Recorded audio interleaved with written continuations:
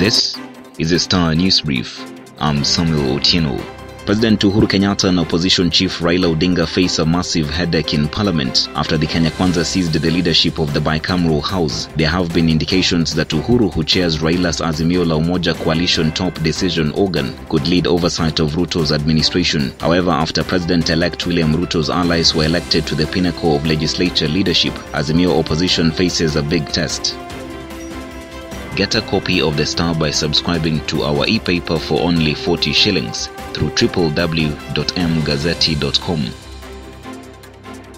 After what appeared to be a walkover election for Speakers Moses Wetangula and Amason Kingi of Kenya Kwanza on Thursday, the two are now staring at a tough balancing act as they settle down to work. Wetangula and Kingi will come face to face with harsh realities of presiding over House businesses amid a sharply divided parliament. The two were elected to the National Assembly and Senate, having received massive support from members.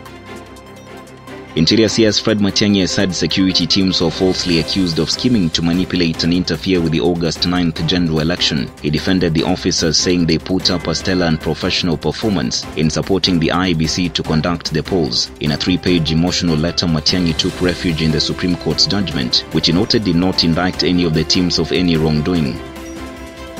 Opposition chief Raila Odinga has suffered a major blow after key political and community leaders from Kisii and Nyamira counties joined President-elect William Ruto's Kenya Kwanza camp. The latest move could enable Ruto consolidate the country as he seeks to craft a government with a national face after his swearing in on Tuesday next week. On Friday, immediate former Kisii Governor James Ongwae and Abagusi Council of Elders Chairman Araka Matundura led a host of former MPs for talks at Ruto's Karen residence.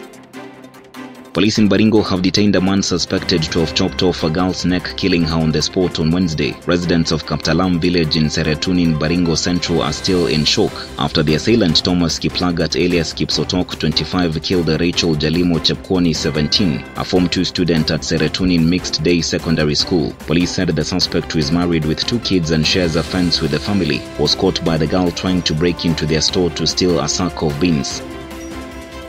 Get a copy of The Star by subscribing to our e-paper for only 40 shillings through www.mgazzetti.com.